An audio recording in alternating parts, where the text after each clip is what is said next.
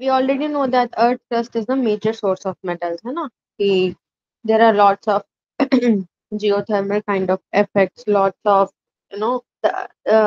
if we'll dig at earth, then we'll get a lot of different kinds of metals. So here is, so seawater also contains soluble salts like sodium chloride, magnesium chloride, etc. Sodium chloride means NaCl and magnesium means MgCl2, right? So your seawater contains salt. Obviously, your seawater, yeah, matlab, in oceans, different types of seas, ponds, all will contain salts. The elements or compounds which occur naturally in the earth crust are known as minerals. Because of what? Because of that, um, that volcanic eruption. Because of all that, it naturally formed what?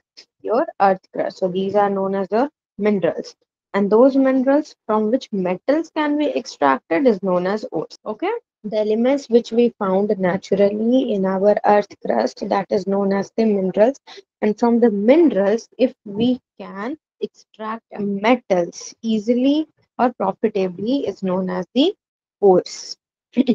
So how we extract the metals? Let's see this. The process of obtaining pure metal from ore is known as the extraction of metal. Here is written that the elements which occur naturally in your earth crust, okay? Elements which occur naturally is known as mineral, and those minerals from which your metals can be extracted is known as your ores. And here is written what? That the process of obtaining your pure metals, the process of obtaining your pure metals from ores is known as your extraction of metals. And some metals are found in earth crust in the free state, while some of them are found in the form of compounds. Free state means your single element, and compounds means like your H2O, your different types of compounds, mixture of compounds. And your free means single element. We can also found a single element, and we can also found a your group of compounds. The metals present at the bottom of the reactivity series are least reactive, that we already know, that below from hydrogen all the metals are less reactive, and above the hydrogen all the metals are most reactive. So they are in the free state. Okay, the metals which we found below the edge, they all are in the free state. And example, your gold, silver, platinum, copper, these are the metals which we found below the hydrogen, and these all are present in the free state, while your copper and silver are also found in the form of combined state, as the in the form of your sulfide or your oxide. But your exception is what? Exception is your silver and copper and silver. So these two are the exceptions. Except these two, all the metals are found in a free state, and these two are the exceptions. And these two are found in which kind of state? You're in a compound state. Okay, compound with means they combine with your sulfide, or you can say with your oxide. Combine with your sulfide or your oxide. Okay, these metals are at the top. These are what? These are the most reactive metals, are highly reactive, so they are not found in like as a free elements. They never found, they are always found in a compound way. So this you got it now, that how is the occurrence of metal? Occurrence of metal, we measure that from your earth crust, and these two salts we found in your seawater. In the elements, a single element or a compound which occur naturally in your earth crust are known as your mineral. Single element or compound is known as your mineral, and from those minerals from which we can easily extract your metals are known as your ores. So below the edge and above the edge, these are the most reactive metals, highly reactive, and they're never found in a free state. And below the hydrogen, all are found in a free state except these two, copper and silver. Why? Because these are not a free elements. These always present in a compound, and they combine with these two things, sulfide or your oxide. Got it? Safia, are you there? Got it? Yes, ma'am. Okay. So next, the metals in the middle. These are the metals which is there in the middle one. Let's see once where's your no, here also where's your reactivity series. These are the reactivity series. Potassium, sodium, calcium, magnesium, aluminum, zinc, iron, tin, lead, hydrogen, copper, net. Okay. Now We will copy this over here. So let me write your reactivity series. These are what? First is your KNaCaMg,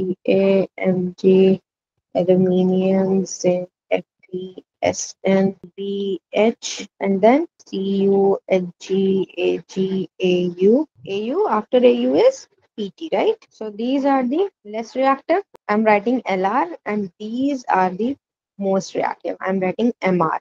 Okay, most reactive for Mr and least reactive for your Lr. So now it's saying in the middle your Zn, Fe, Pv, Zn, Fe, and Pv. These are what? These are the elements which is in the middle of your this reactivity series. So in the middle of the reactivity series are moderately reactive and they are found as the oxide, sulfide, or carbonate in the earth crust. So this also found in a compound way, है ना? In a compound manner. So above H all will be found in a compound manner, and below H all will be found in a free state. Only two are exceptions, which are copper, your Cu, and your silver. Okay, C, copper and silver is the exception. And these three, your Zn, Rn, and Pb, these are combined with your oxides, your sulfide, and your oxide, sulfide, and your carbonates. Okay, so this will combine with your oxide, sulfides, and carbonates. Now, what is next? In the earth crust, ore are of many metals are oxide. Oxygen is very reactive element and it abundant to the earth. We already know that if we heat something in the presence of oxygen, we heat something. How? Because of oxygen is present in the atmosphere, then only we heat something. So there are different techniques used for the extraction of metals. First is your metals of low reactivity, which is your below H. Metals of high reactivity means your above H, and medium reactivity means these three are your middle one, your medium, or we can say your middle. These are your, and these are the low reactivity, and these are the high reactivity. Okay, so now let's see summary of several steps involved. First, there's a ore. Concentration of ore is divided into three types. Metals of high reactivity means above H metals. Metals of medium reactivity means the three one, and metals of low reactivity means below H. So what is metals of high reactivity means electrolysis of molten ore. Here what we will get, because it is what? It is having a high reactivity. So obviously if there's a high reactivity, then it can easily conduct electricity. So that's why it's written electrolysis of your molten ore.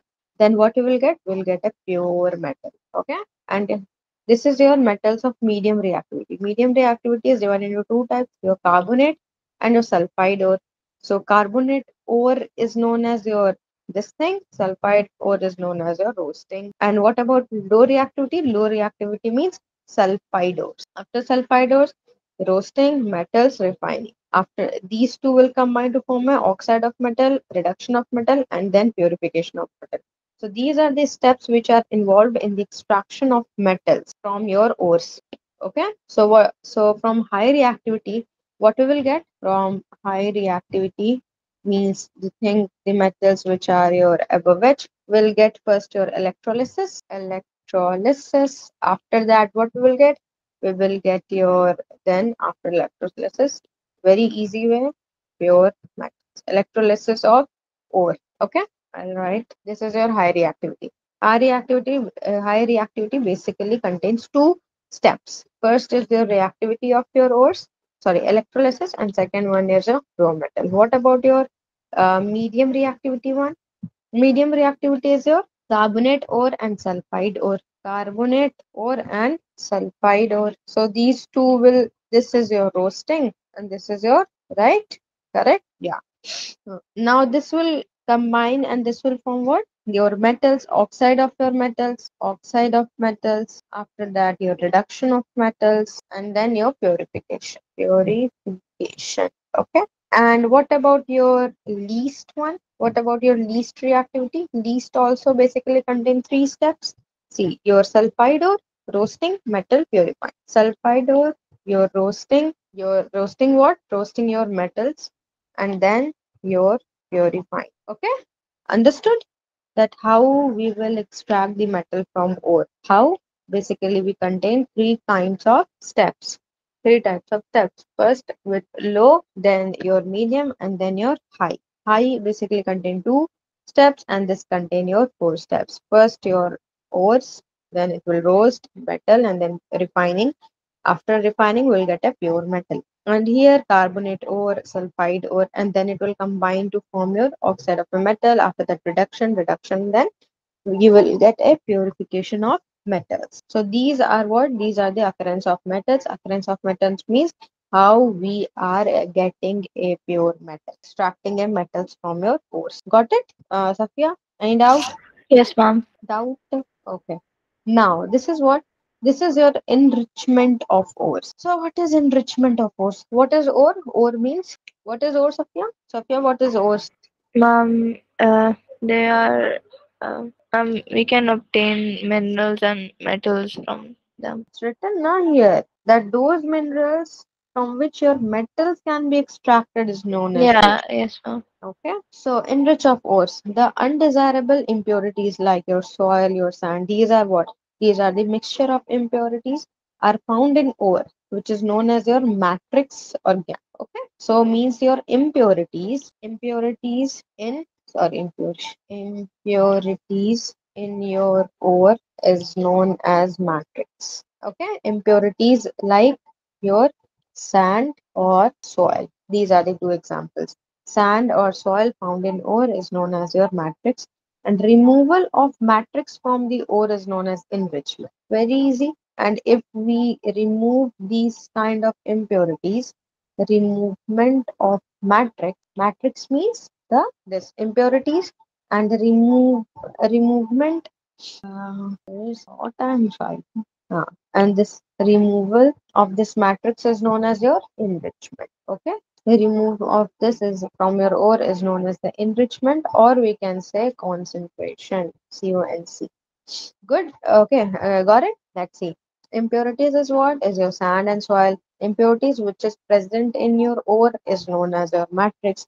And removal of matrix means removal of ore, means removal of impurities from ore is known as your enrichment. So now you got it, right? What is enrichment? Now you tell me what is enrichment. Safia, are you there? Yes, Huh. ma'am. The removal of matrix from the ore, and the And what removal of is impurities, impurities? Like what are the impurities? such as soil and Yeah. yeah. Now, what is next? The process used for removing the matrix from ore are based on the difference between your chemical and physical properties. Now this is also the main point that the process which is used for removing the matrix will depend on your physical and your chemical process, right? Your difference between your physical and chemical properties of that particular impurity means the removal of matrix process is also depend on the physical and chemical properties of that particular matrix, means of that particular impurities. So depending upon the nature of impurities, different techniques are required, है ना? if if there's like some physical properties is there, then they need a different technique. If some impurities is having some more chemical property, then they'll need a different technique. So based on the physical and chemical property, we need a different techniques to remove the impurities from your ore. Then we'll get what? Then we'll get your enrichment of ore. Now what is next? Extraction of metals. First we are learning about the low reactive. So these metals being less reactive can be obtained by reducing their oxide to metals by heating alone. These metals being less reactive. So first is what yours enable means HGS. This is what this Hg means mercury, right? So when heated in air, so when we will heat this in air, so if we have to heat something, then obviously in your atmosphere oxygen is present. So oxygen is very good in heating, right? So we will combine your this enable means your HGS, your mercury sulfide, with your this oxygen.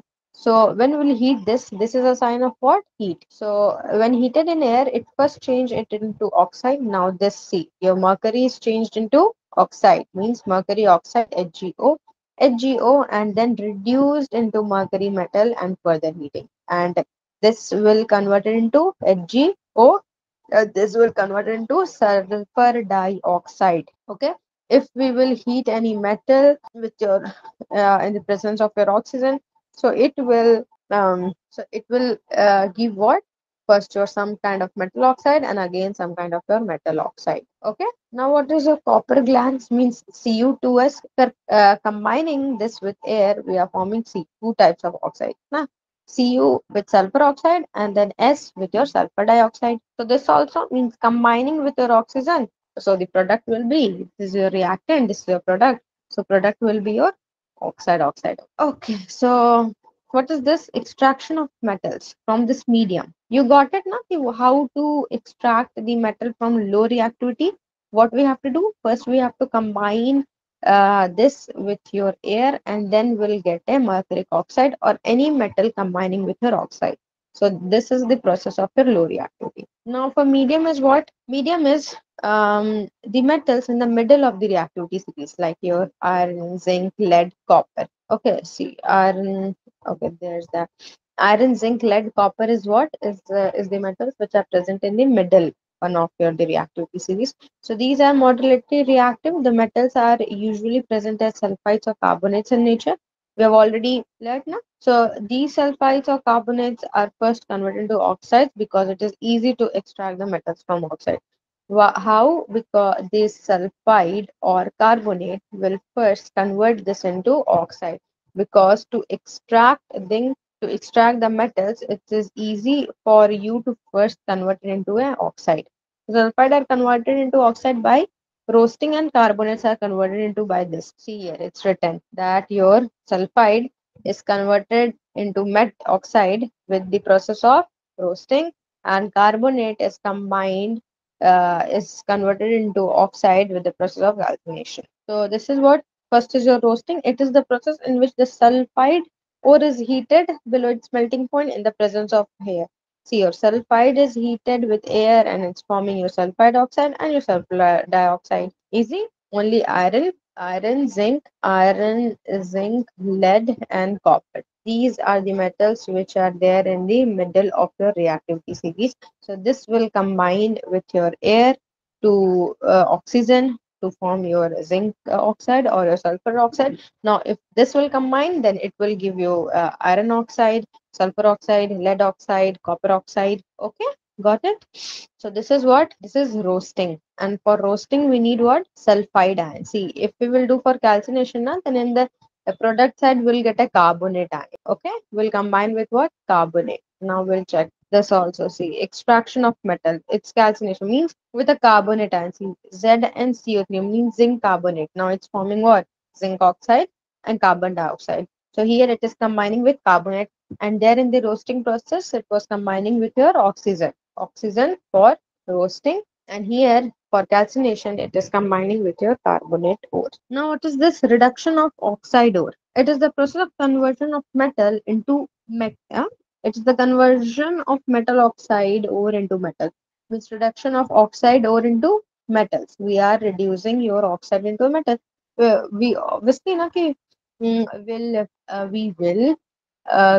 get metal how? By reducing it to an oxide form. So here also we are seeing that see, first we have to convert the sulfide or carbonate into oxide. Why? Because minerals are rich in oxide, and then first we have to convert it into oxide. So this is what zinc oxide and coke can be done by heating the oxide with a suitable reducing agent like carbon in the form of coke. What we have to do first, we have to mix this carbon oxide with coke. Why? Because coke is the suitable reducing agent. So it will form your zinc and it will form your carbon monoxide. Okay, Safia, any doubt till here? No, ma'am. It is easy now. Only you have to go through this Well, one, this ma'am, 15, just the equation. and this also, this table. For carbonate, or we are doing this for sulfide, we are roasting, and for roasting we need what? We need oxygen. है ना? And for that calcination we need carbonate or okay. What is this? Sometime displacement reaction also we used to reduce the metal oxide to metal. Okay, metal oxides to metal. First we need roasting method. Then we learned about the calcination method. Then we learned about the reduction, like directly reduction. And here, one more method is there, which is your displacement method. The highly reactive metals, such as your sodium, calcium, aluminium, these are the metals which is present in the topmost layer of the reactivity scale. So these are used as the reducing agent because they can displace metals of low reactivity. Now, if we will check of manganese oxide and your aluminium, first it is converting into a manganese aluminum oxide and heat is evolving from this. So this is what, this is a displacement reaction. It displaces. Now see, your oxygen is there. After the reaction, your oxygen is combining with your aluminium. So this is also one of the example. First here is a ferric oxide, aluminium. Now this oxygen will combine with this, see, iron and then aluminium. This is what, this is your displacement reaction. It displaces the oxygen to some other metals. And this is what, this is your displacement reaction. This is a reduction of oxide ore with the help of some reducing agent. For carbon, it's coke. This is what, this is your calcination. Here we use a carbonate ore. For roasting, we need a oxygen. Now, this is the high reactivity. For low reactivity, we saw this, that it is simple that for example, we are taking 2HGS and Cu2S, we are combining with oxygen and we are getting oxide. For the middle one, first is the roasting method. Here also see in this table, this is what, this is for middle one. For medium, for low, we need sulfide ore. We roast it, metal, and then refining. For middle, we need two things, calcination and the roasting. So here first we talked about roasting. Only we'll mix it with what? With oxygen. Here, your this method we have to mix this with your carbonate or reduction of your oxide ore is basically is this, and then after that is your displacement method. Now this is for high reactivity. So high reactivity also two steps was there, no? Electrolysis and after that refining. So the metallic compound in the top series cannot be reduced by carbon or anything. To reduce this, we need what? We need electrolytic reduction for this. So what is electrolytic reduction? See, if we will apply this for sodium, and this electron will get a sodium, this reduced sodium. For anode, we need Cl, Cl2, 2 Cl, 2 electron. This is what your oxidation. Okay, reduction, we already know what is meaning of reduction, and oxidation also. So here is what aluminium is obtained by the electrolytic reduction of molten aluminium oxide is known as alumina. And here what we got? We got NaCl, means Na plus and your Cl minus. That's how we got this, means from the that what, the high reactivity. So there are basically of three types of methods to extract the metal from oxide. First is your high reactivity, medium, and then the low reactivity. For different chemical and physical properties, we need different techniques to extract. So this is also what, this is your electrolytic refining. So what is this electrolytic refining? Many metals like these are refined by electrolytically. Okay. How to do this? In this process, a thick block of impure metals are used as anode. This is your anode, means thick block of impure metal, and thin strip of metal is used as cathode. And this is what? This is your cathode, means of pure metal, and the anode is a thick one, which is of impure metal. This is a thick and this is thin. Now, a solution of metal salt to be refined used as an electrolyte. So there's a solution inside this beaker. So when electric current is passed, see, when electric current is passing through this electrolyte, from the electrolyte are reduced as metal which get deposited on the cathode, and equivalent amount of pure metal from the anode gets oxidized to metal ion and goes into electrolyte, and from there it goes to cathode and deposit. This impure metal is going where? Is going to cathode, means where the pure metal is there, and it is doing one, and it is depositing over there, and that's how we'll get electrolytic refining of metal. See, cathode, anode, acidified copper sulfate solution. This is what? This is a solution of copper sulfate. See, Cu2, and your S. This is your tank, and this is your impurities, means your mud. So what we did? First we try to pass some electric current from this metal, from this electrolytic solution, and then an equivalent amount of pure metal from the anode gets oxidized, and then that pure metal which gets already oxidized, this will go to your cathode. Okay, Safia? Yes, ma'am. Okay. And the cycle is repeated. Cycle will repeat, है ना? From impure metal, and then it will deposit to your this pure metal, which is your cathode. So the cycle goes on. The soluble impurities goes into the solution, whereas the insoluble will settle down. This is your insoluble, which is mud over here. So this is known as your electrolytic refining.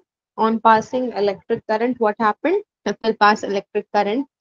So your metal ions from the electrolyte are reduced as metal, which are deposited onto your this cathode side, and a pure metal from this anode will oxidize and it will go to your cathode. You will easily deposit over there. No, this we already know what is corrosion. Now you tell me what is corrosion. Ma'am, it's a process in which metals react with the atmosphere to produce a sort of coating. Yes. So it is a very slow process. It is a very slow process of eating away of metals. है ना?